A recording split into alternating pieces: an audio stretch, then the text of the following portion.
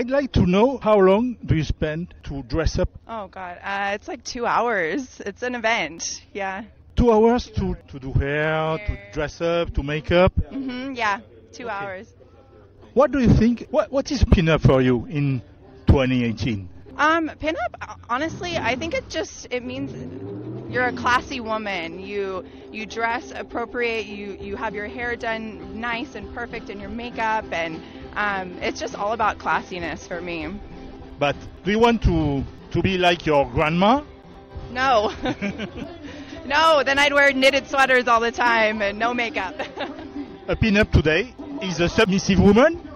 No. It's a strong, independent woman.